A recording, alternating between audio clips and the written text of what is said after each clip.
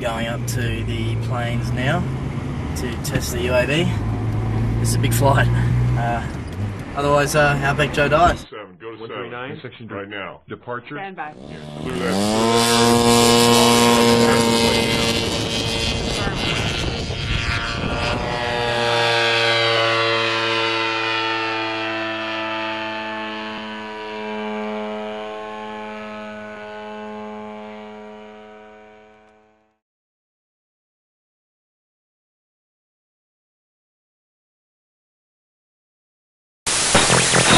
My name's Tom Keel, and I'm the head of the hardware team.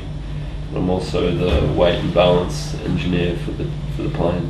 Mithun Patel, I fly the plane, and I was also involved in building the Big Lift 2, so the original plane, and then all the modifications and all that. Luke Norton, and I'm the target acquisition team leader. Hardware side of the video link and the telecoms section. I'm Lee Conde, head of the airborne systems team. I'm Marcus Story. I'm doing the tracking antenna for the project. My name is Manuel Gaia. I'm responsible for the power subsystem. My name is Peter Casamatos, and my role in the team is the payload delivery subsystem. I was pretty excited. I mean, it was a good opportunity, a good bunch of mates that I was working with. So, do you want to join the team? I'm trying to get a head start on a competition, which is going to take place in September. First couple of meetings were just trying to throw a lot of ideas around, make sure we fully understood the problem. When you say big dreams, that's exactly what they were. I mean, we had no idea what we were getting into. Yeah, very high hopes. We really sort of started looking at the old system. The whole concept of building an autonomous plane is pretty huge. Yeah. I mean, none of us really knew what we were doing. Like when we first week of semester, everyone was into it straight away, like off the bat. Like it was really good.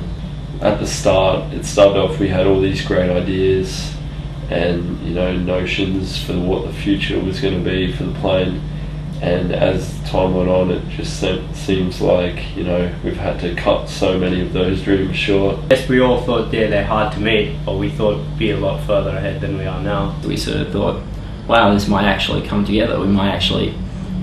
The biggest fear was money, that we wouldn't actually have the money to achieve this. Most of us dismiss the noise of motors, but to others they can be of great value. The differences in engine noise can notify early problems for these aeronautical engineers.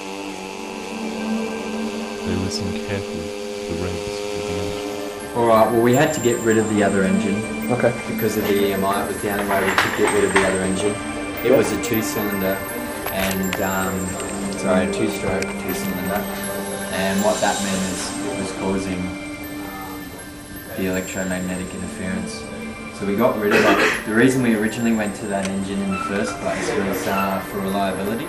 EMI, the nature of EMI itself is so random that you can never recreate what's causing it. Yeah, I guess it's just that it's annoying. You think you try something, it doesn't work, you try something else. After a while you've tried so many things, you just lose hope. Originally we thought power was one of the big causes of the EMI. Okay. And I guess the powering the engine was what was causing it, like the voltage sparks on the spark engine. We were worried that I was going to be a major cause of EMI. I'm actually transmitting a power which is not legal in this country. Yeah, problem's probably an understatement. Disasters, definitely.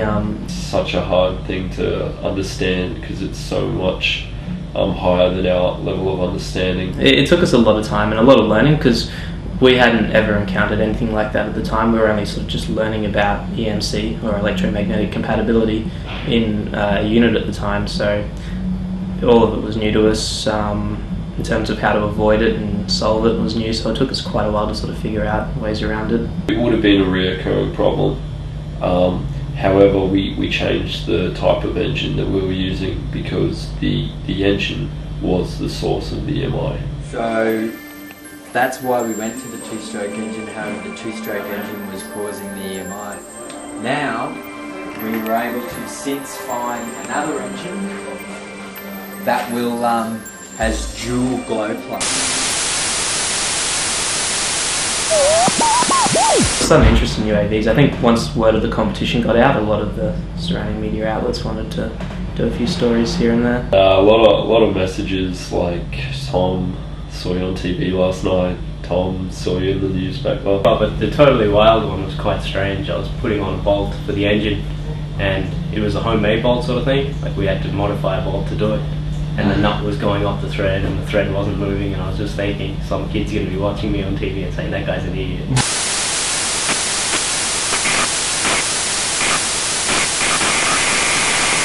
That day, yeah, I was flying. It was quite strange. There was, I think, not that night, the night before, had been a really late night. Come back here, work till about 3 in the morning getting the throttle ready to run on the engine. Did that. Next day we went out, had a few flies, it was good. We decided, okay, we're going to leave it for that weekend. Then on that day we went, that was the first time I was flying that aircraft completely solo by myself. We had the 3 flights. I think everything was going well. And it all looked fine. It was controlling itself, held wings level quite nicely, so we thought, oh, we'll bring it around for another pass. Third flight, the elevator came off. We landed, fixed that up. Fourth flight went up, everything was going well. Into a nosedive when we flicked over. What had been happening, but was it had a tendency to sort of dive and then level out, so we left it for a moment to see if it would level out. It didn't, so and then, yeah, the crash. We put it in autonomous, dipped down, wing snapped when I pulled out. He tried to pull out of the dive, but as he did that, the wing snapped off. You just saw this thing fall straight into the